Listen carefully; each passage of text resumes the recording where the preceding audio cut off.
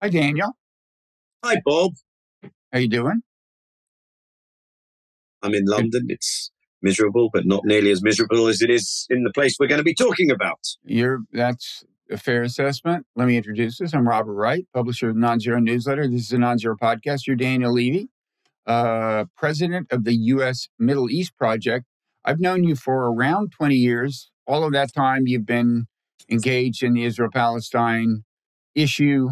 And in fact, before that, you served you were involved in negotiations, I think, at both Camp David and Taba on the Israeli side. No, you're a citizen of both Israel and Britain, is that right? And for all I know, America?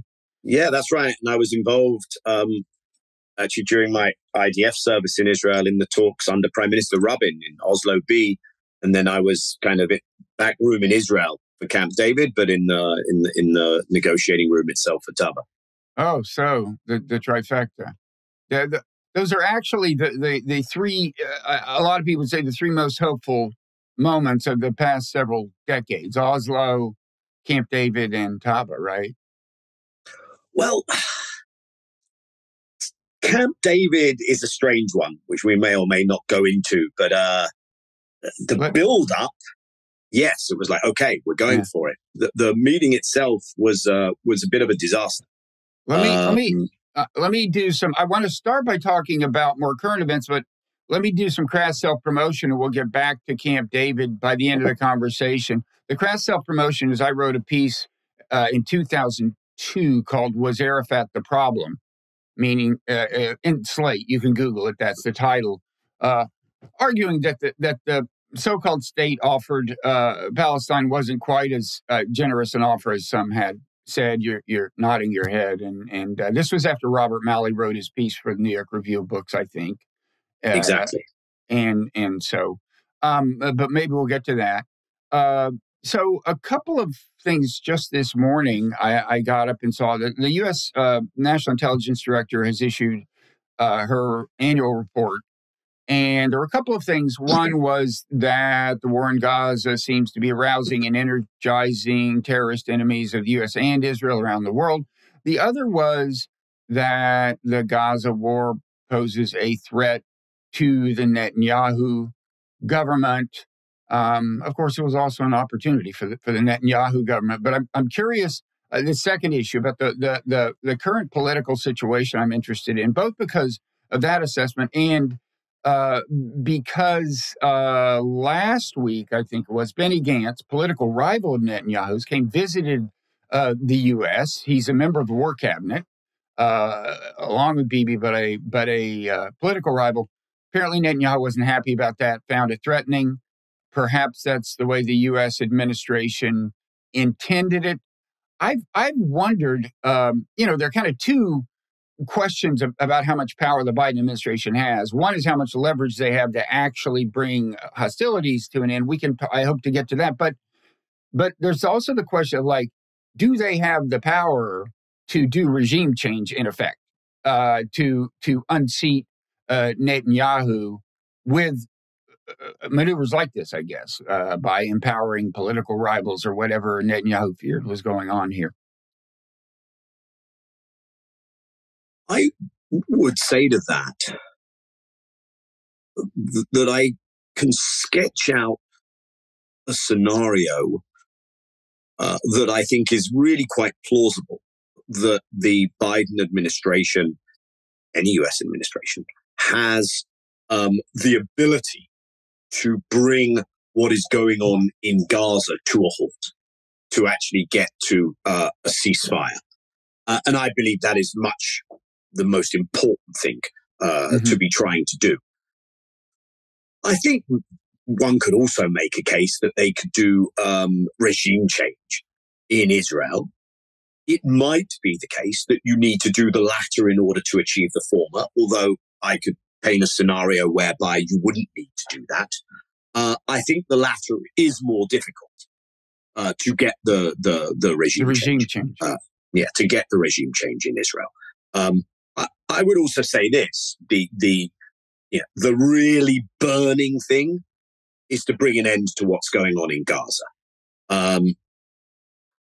if that requires regime change, then I think that would be as a consequence, as a byproduct of taking the approach that one needs to bring an end to what's going on in Gaza.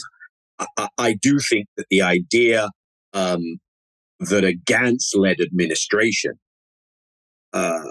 suddenly opens a vista to all kinds of tremendous peacemaking opportunities is for the birds. It's a pipe dream. That's not the case. I mean, he's not that far left to begin with, leaving aside, I gather, on the spectrum of Israeli political actors. But that aside, the public, how much support there would be in the public for any kind of ambitious long-term solution to the problem seems very in doubt. I mean, more in doubt as a result of October 7th, right? Yes, but let's not underestimate how little support there was for that prior to October 7th either. Mm-hmm.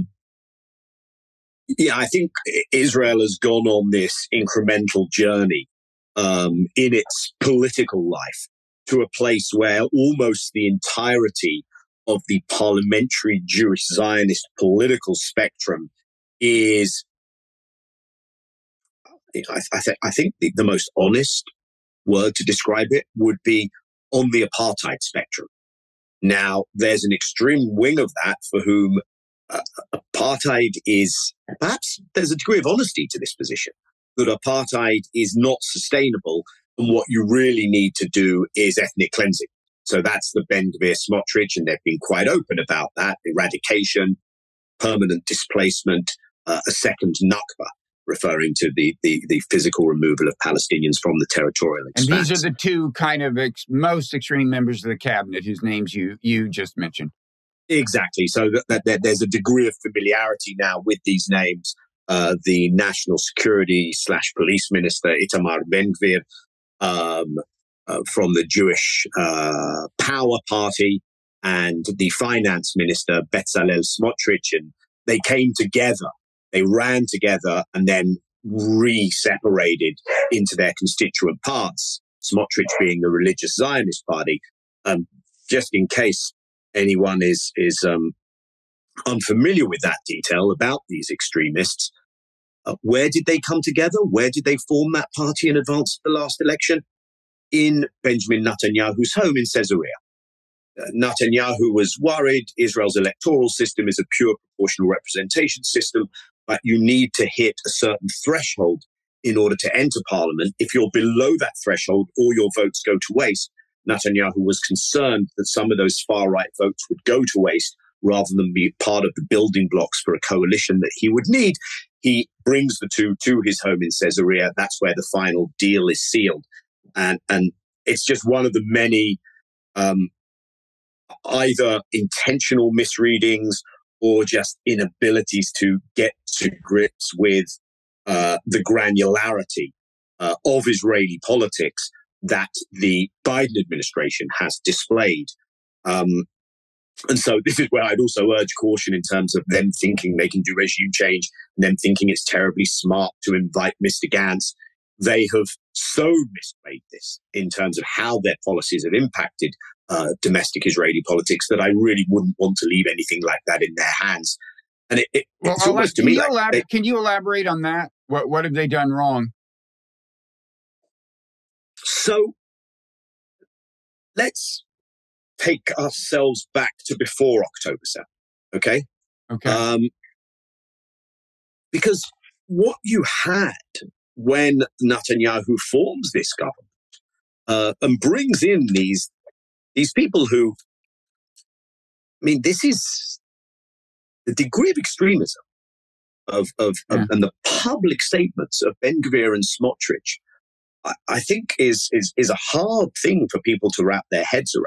Yeah, you have to. Can I just try out my favorite anecdote because it blows my mind? One of them, until a couple of years ago, and when he was going to get into politics and had to clean up his act a little, had a portrait of Baruch Goldstein in his house. Baruch Goldstein walked into a mosque with a submachine gun. He was a settler extremist in Hebron and gunned down. However, he killed dozens of Palestinians. This guy just walked in.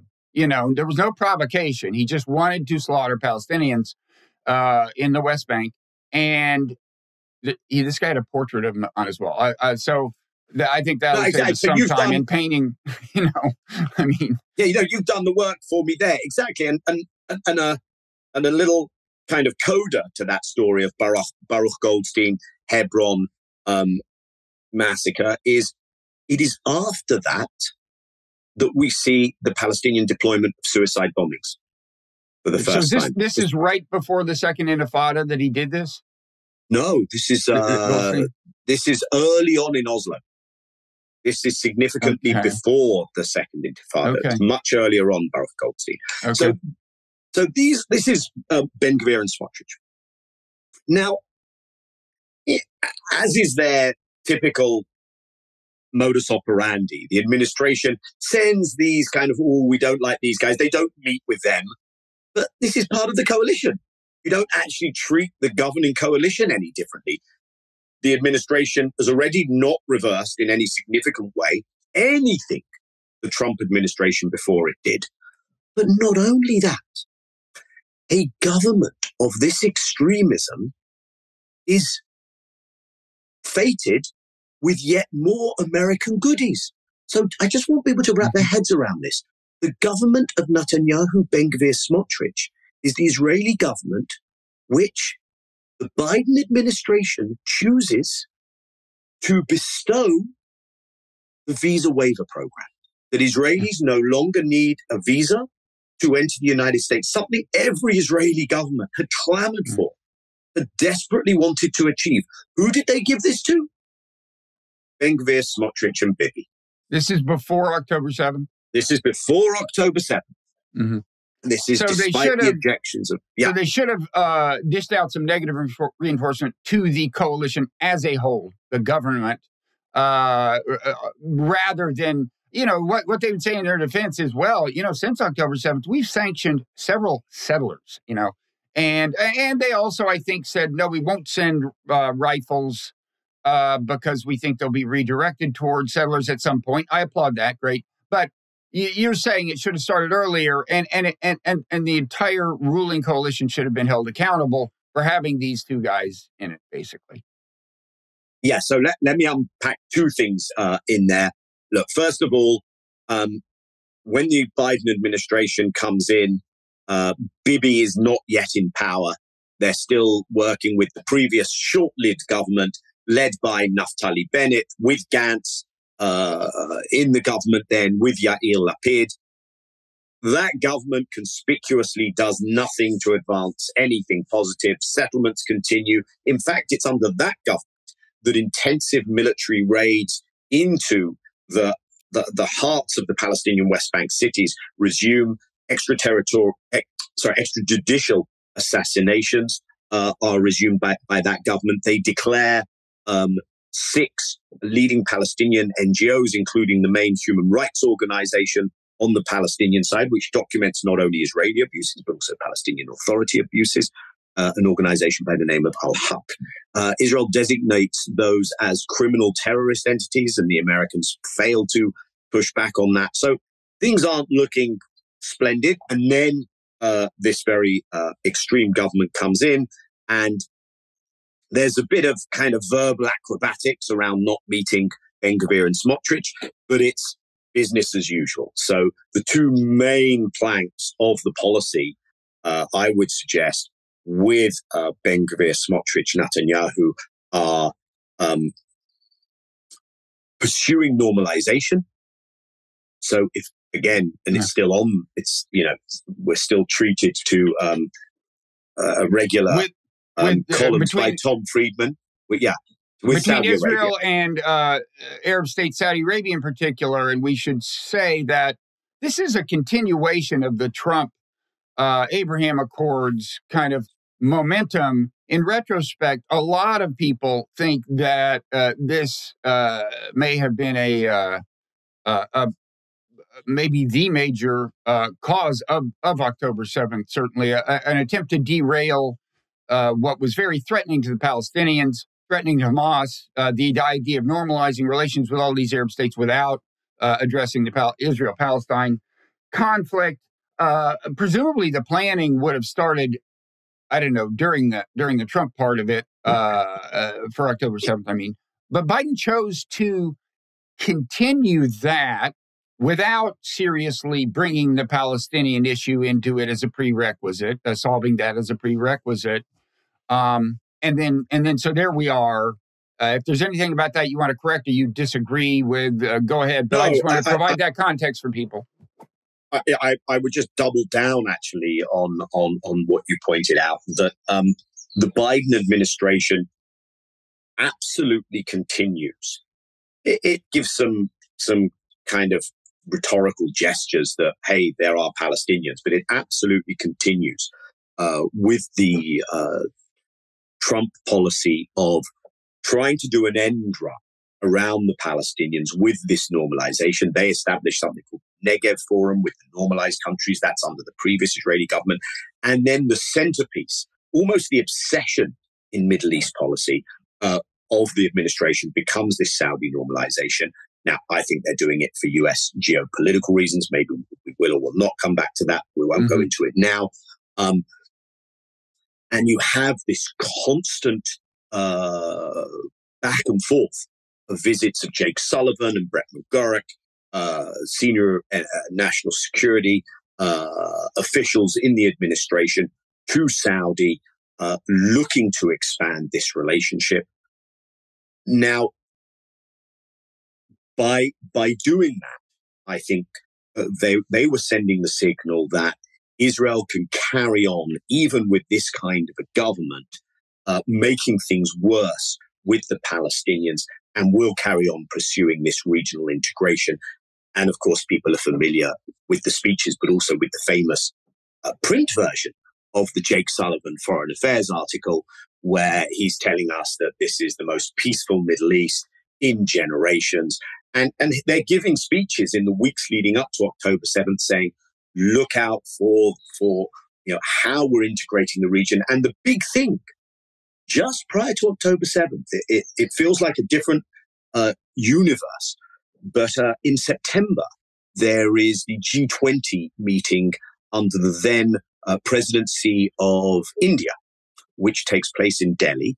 And on the sidelines of the G20, there is an announcement made of the India, Middle East, Europe corridor, which is this idea that you're going to link India, Saudi and the Gulf states, and Israel. And that announcement is made by the Americans. It's chaperoned by the Americans. This is something that Sullivan and Blinken speak to a lot in those speeches at that time. They say, look out for IMEC. This is the abbreviation. Look out for I2U2, India, Israel, UAE, USA. This is the story of the future. Netanyahu, at the end of September in the annual UN General Assembly meetings, he stands up. He loves his graphic displays. It's a bit of a genre of Netanyahu when he's speaking at the UN. And he pulls out this map of the new Middle East and those who are moving forward and those who will be left behind. Of course, Palestine is colored as part of Israel, the Palestinian occupied territories. So that's where we are in terms of the failure of the policy leading into October 7th. They have gone along the line that the Palestinian issue can just be managed at very low cost. They missed an opportunity, and this is something else that I would just point out. They missed an opportunity earlier on. Palestinian elections, there haven't been elections for the Palestinian representative institutions for a decade and a half. Now it's almost more, but at the time, they are scheduled to begin in April 2021. Mahmoud Abbas, hated by his own public, no credibility. People will note that he has barely appeared during the most calamitous period for his people. He indefinitely postpones, in effect cancels those elections. And in the lead up, the US had been encouraging the cancellation, postponement of those elections, partly because they were scared that Hamas wouldn't necessarily win, but would be part of a governing formation.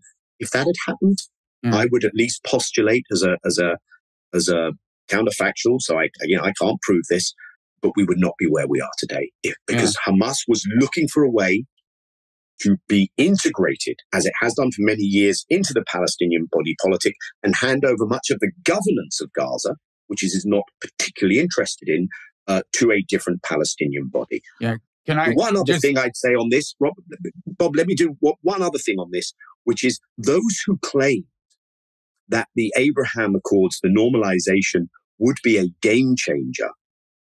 We've now been able to test this in real time, whether it has impacted stability in the Middle East and how it has impacted the Palestinian-Israeli question over the last more than 5 months. And we have seen that it has contributed nothing to regional stability and has been at best a sideshow and perhaps an encourager of Israeli extremism. Yeah, on this issue of an opportunity to bring Hamas into a Hamas kind of Palestinian Authority, I guess, coalition or whatever you want to call it. It's not technically what it is. That apparently you're saying was maybe missed shortly before October 7th.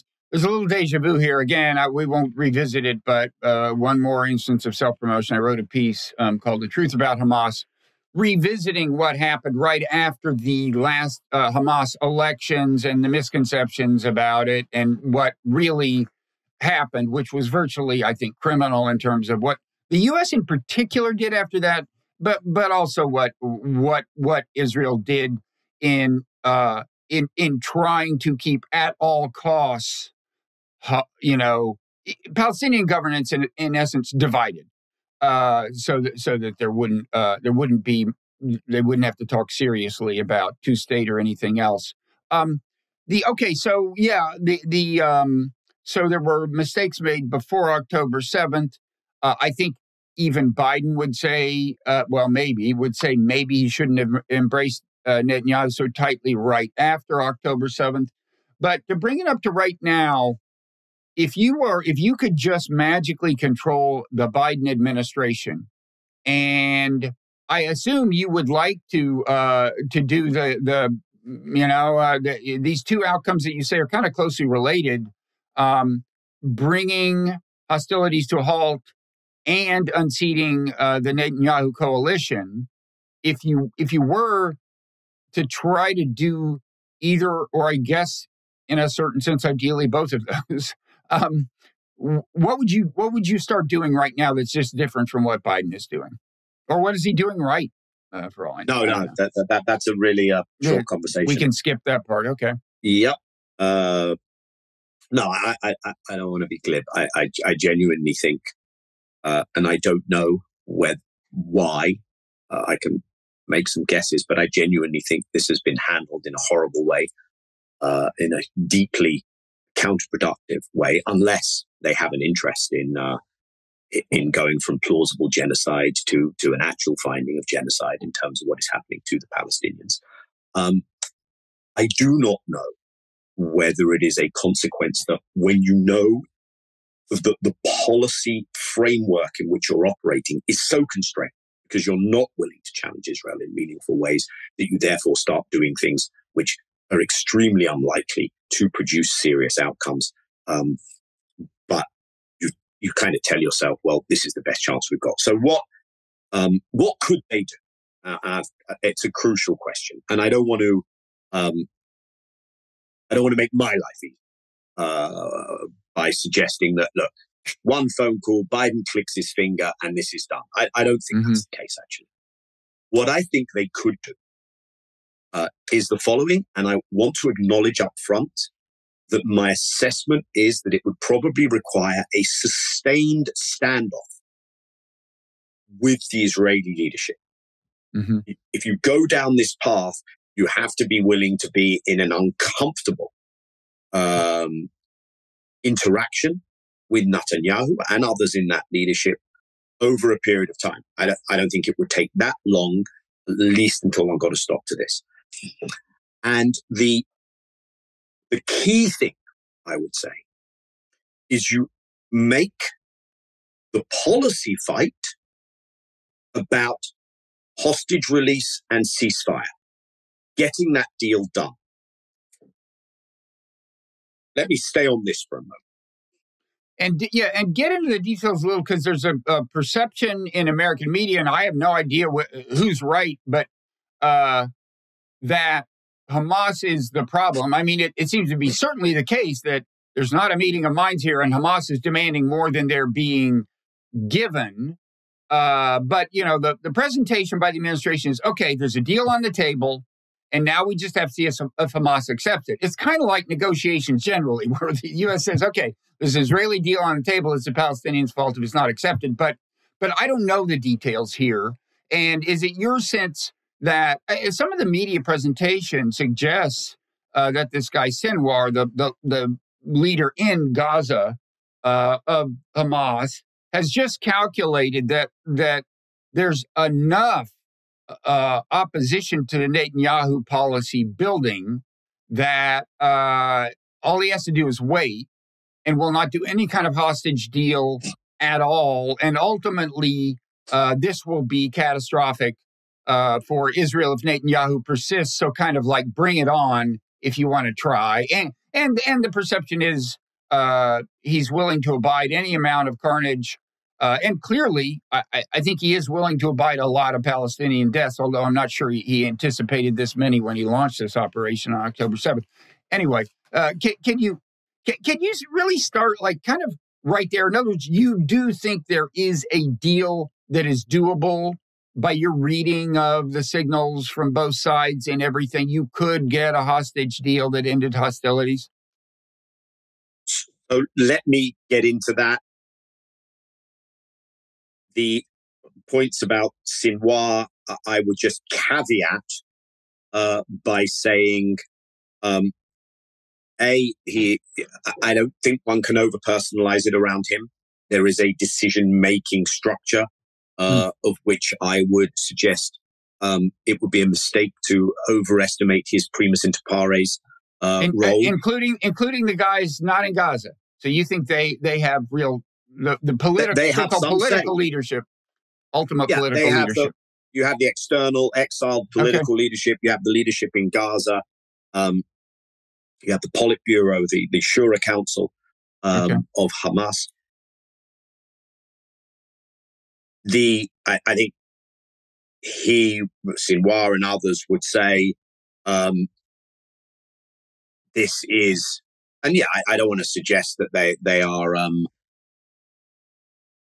doing what's best for everyone in Gaza. I think that is not a credible claim. I think they would say that this is what a people has to go through. Look at the losses the Algerians sustained to achieve their freedom. Look at the losses the Vietnamese sustained to achieve their freedom, etc. I think we have to just simply acknowledge that they have far more credibility for having taken on Israel than other Palestinian actors, and certainly than the American-backed folks who are seen as complicit and working hand in hand with the Israelis in Ramallah, in the West Bank. And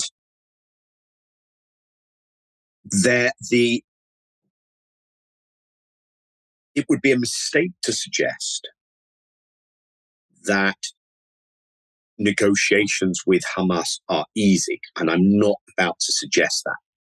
And one can't skip over what happened on October 7th. One has to hold at the same moment the three things: that the reality that existed before October 7th, of permanent Palestinian dispossession, structural violence against the Palestinians, a regime credibly meeting the legal definition of apartheid. That really matters. You can't understand things without that.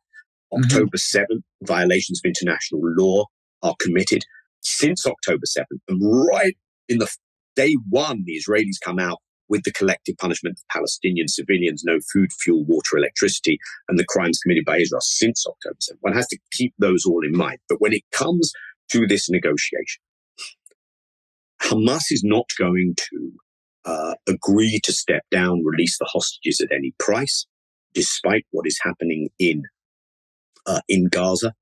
Anyone who suggests that they will do so has apparently never read any history, not only in the Israeli-Palestinian, Israeli-Hamas talks, but of any kind of resistance to a belligerent Yeah, it seems to me to put a finer point. I mean, I've always thought there's kind of no way, unless their backs are against the wall in a way they're not, like they face the prospect of all the entire military leadership dying or something, including Sinwar. Barring that, I've always thought they're just not going to give up all the hostages until there's what they see as an enduring settlement. It's not like okay, for 6 weeks of peace, we'll give you all of our bargaining chips and then have at us. Of course not. And there seems to be in some corners almost an expectation of that. Now, I don't mean anyone high up in the administration is that naive, but anyway, I assume this is part of the issue. Yes, and the backdrop to what you're saying is that there is not sufficient attrition on the battlefield in the balance of forces for either party to say, okay, look, Hamas has taken a hit, but they have shown resilience. Israel has not done spectacularly on the battlefield. It has caused a lot of self-harm, and Hamas is banking on that. When you know that the other party is much more powerful, has much more to lose, that's asymmetrical warfare. And Israel has fallen straight into that trap. The level of destruction, the statements that have come out of the Israelis, the actions that they have taken, Israel has lost this war. I think one just has to acknowledge that. Now, given that the balance of forces, narrowly speaking, on the battlefield is not going to lead to a capitulation by either side, one goes to the mediation, the talks that have been ongoing successfully. Those talks in late November secured the release of 100+ Israeli hostages. There were 8 days of quiet. There were some Palestinian prisoners released from Israeli jails. But then, as Netanyahu committed to doing, the Israeli military action resumed. That deal, by the way, has been on the table. The deal of, and Hamas aren't holding these hostages for no reason. Are not justified, but they are holding them as in order, and some of them are soldiers, in order to get Palestinians released from Israeli jails, which has happened in the past. And the deal has been available really since week 4. You mean a deal that would have done what has been available? It would have ended permanent ceasefire, hostages out, the terms for reorganizing. Kind of reorganizing Israel's withdrawal from Gaza, the conditions in the Gaza, and the release of Palestinian prisoners. Now, that looks different today because the degree of devastation, the humanitarian needs as a result of Israel's largely indiscriminate actions in urban terrain look different today to how they look then. Now, so this is a deal that would have, left Hamas intact. They could have declared victory, I guess, in principle, which is one thing Israel wouldn't like. But when you say it was available, I mean, what are the terms? What would it have involved? Right. So the terms have shifted. Now, Hamas is not intact.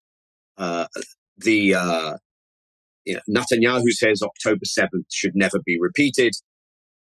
Of the 3 things, and of course, one wouldn't want to see October 7th repeated, but of the 3 things that will guarantee October 7th is never repeated, I would argue the military operation against Hamas is the least significant.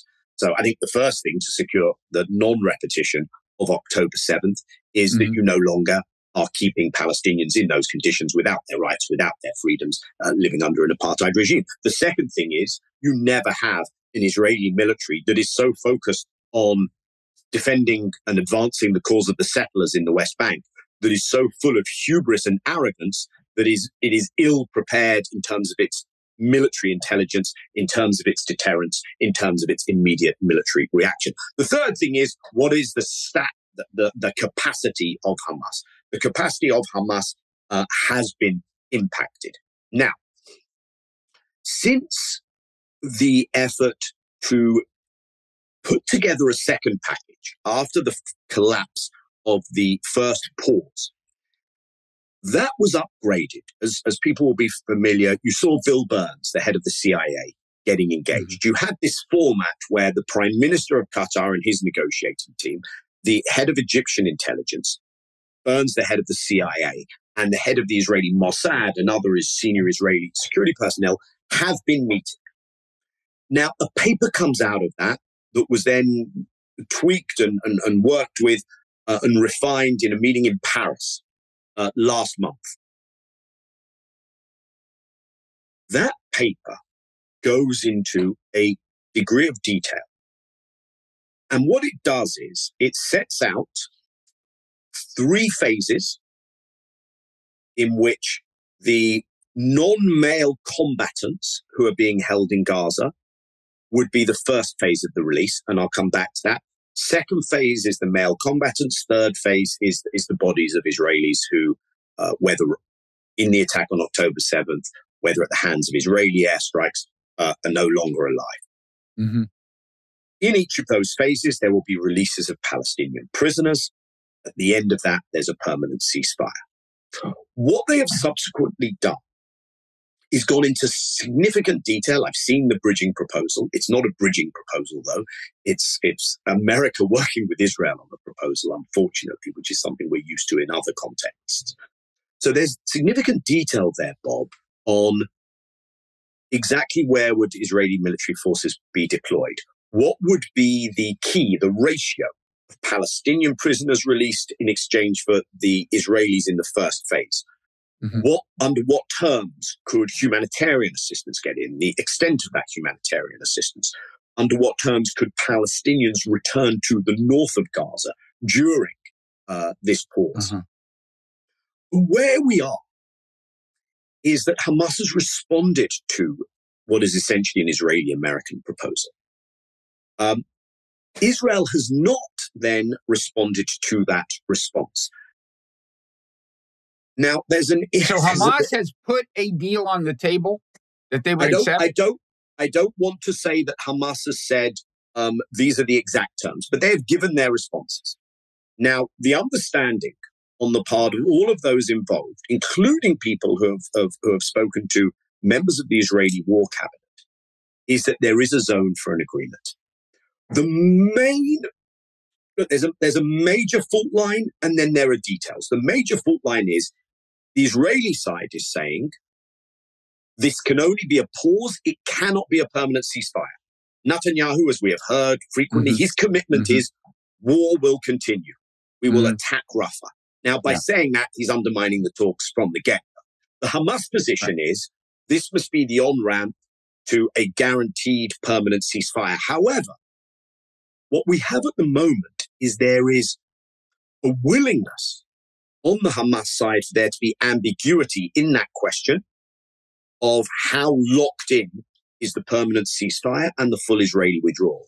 So there is an opportunity to have a deal where the things that now get thrashed out are those details I mentioned. How much humanitarian aid gets in? What are the guarantees for it getting in? What are the terms for Palestinians to return to the north of Gaza? What is the ratio of prisoners who are being held by Israel in exchange for the Israelis being held in Gaza? And the US, and this is one of the 2 crucial things to wrap one's head around. The US has a choice, and I recognize it's not an easy choice. Either you can play your usual game and say, the Israelis have put forward a reasonable position, the Palestinians have rejected it. Now, I recognize it's even harder to do that where the Palestinian side is Hamas. And America seems just unwilling to go to that place where it acknowledges that there's a reasonable position. I say this with caution, but the facts seem to back this up, that there is a more reasonable position being put forward by Hamas than being put forward by Prime Minister Netanyahu. You wouldn't have to say it like that, by the way. I think what the administration could do would be to put forward a genuine bridging proposal. Yeah. In terms of what are the parameters for a deal. Now, Netanyahu has said Hamas is not interested. So kind of go public. Because let me say by analogy, I've always thought that the way to actually do a 2-state solution back when it seemed possible, leaving aside the question of whether it is now or ever will be, was for the U.S. rather than go to Israel and put something on the table and say more or less take it or leave it with very minor adjustment, do the opposite. Find something that would work for the Palestinians. And of course, this assumes no domestic political strengths in America, but indulge the thought experiment and say, we think this is reasonable. Here are the specifics. And we just can't continue to support Israel in the way we have if they don't think it's reasonable. I mean, that's so far from being conceivable and by conventional American political reckoning. But anyway, you're kind of talking about something similar. In other words, get a sense for what would work from the Palestinian side, and to some extent, actually lay it out there and embrace it. And the reason I would argue that if they want to see an end to this, and I can't say, given how they've behaved with confidence, that the administration does want to see an end to this, but let's go with that thought experiment as well.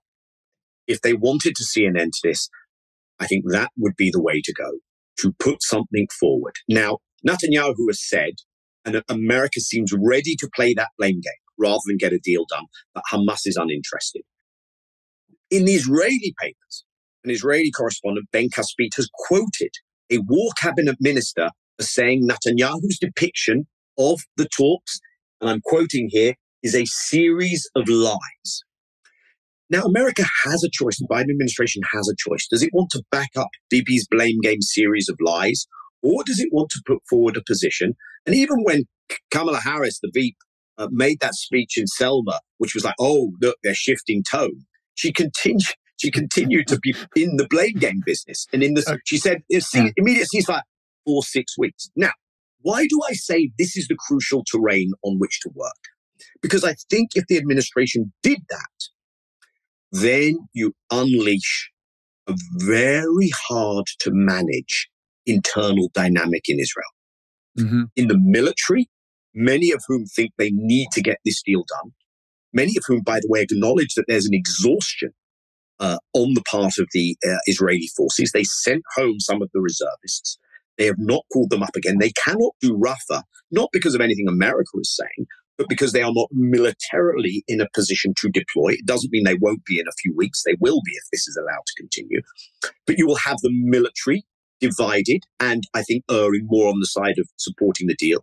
You will have the war cabinet divided. You will have the public divided. You will see, I think, an escalation in what already has been a shift in the willingness to protest that we have seen in the last 3 weeks inside Israel. So I think rather than doing the things that the administration has done, which is name calling and expressing disappointment and frustration and talking about the day after, by the way, the administration has said, Bibi, you need to accept that there's going to be 2 states after this. You need to accept that the Palestinian Authority is coming in. Bibi, you're wasting the opportunity to have a deal with Saudi Arabia and normalization. On all of those fronts, Bibi wins. Bibi wins. He's not put under domestic pressure. On this, he would be under serious pressure if, and this is the crucial second piece, and this is why the administration could, if they pursued this, I think they'd have their best shot at getting to a different place. If, at the same time, they were willing to use the most crucial piece of leverage that they have, which is, of course, the provision of arms, ordinances, the weaponry, without which this can continue. Let me quote one thing here. The lead correspondent in the Sheldon Adelstein founded Israel Hayom newspaper. We should say Sheldon Adelstein, far right, no longer alive, American Israel supporter, big contributor to Trump and other Republicans, who once seriously advocated dropping a nuclear bomb in the Iranian desert to, quote, show them we mean business. Not during hostilities, just to say, just as a reminder. Sorry, go ahead. Yeah, no, so the quote from their lead correspondent on all of this, Yoav Limor, without Biden's support, Israel would long ago have been forced to stop the fighting in Gaza due to a shortage of weapons. We now know from the Wall Street Journal and the New York Times that they have done 100 small transfers in order to avoid accountability and scrutiny by Congress. If you're not willing to put that on the table, as the United States government, Don't tell me that you don't want to see another 30,000 dead. Don't tell the supporters and the voters in Michigan or anywhere else in the country that you want to see an end to this, because you're not putting on the table the thing that could stop this. And the Israeli military would, under those circumstances, if they do both of those things, I think Bibi has an almost impossible choice to make. And like I said, Bibi may say no on day one, but if they're willing to sustain this standoff, then I think Bibi has to find a way out of this. It doesn't necessarily involve regime change. And as far as I'm concerned, that's secondary. End the killing and get the humanitarian assistance into Gaza. That's the key thing. Okay. So first of all, figure out a deal that would work for the Palestinians in terms of ending hostilities enduringly. Actually embrace it and communicate to Israel in some credible way, which might mean saying it publicly. You tell me. You have to. You have to say, we will end the weapons flow publicly. Is that what you're saying? Yes, I think they have to. They could be clear on what they're not sending. I mean, they should never have sent these 2,000-pound bombs to be used in the way they were. But park that. They have to be very clear, and Israel simply won't be able to continue. Now, Bibi will then have to navigate. I don't think he's going to change his coalition. I think he will find a way of navigating this and moving into a different phase. By the way, you have to send strong messages on the north as well, vis-a-vis Hezbollah and Lebanon, because this would be a dangerous moment also in terms of Netanyahu perhaps seeking to continue the war there. Okay. So that's a very valuable thing to hear from you. I haven't heard it put quite like that by anyone. So this is we're approaching the end of the public part of the podcast. Thanks to everybody who stuck with us. If you want to hear the rest of this conversation, I want to elaborate a little on the scenario you've sketched out.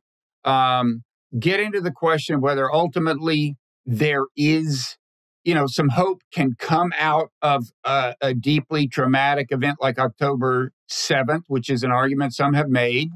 And maybe revisit the Camp David thing, as we said we might. But if you want to hear the rest of the conversation, all you have to do is become a paid subscriber to the Nonzero newsletter. Go to Nonzero Substack or click a link in your Substack, your podcast app show notes.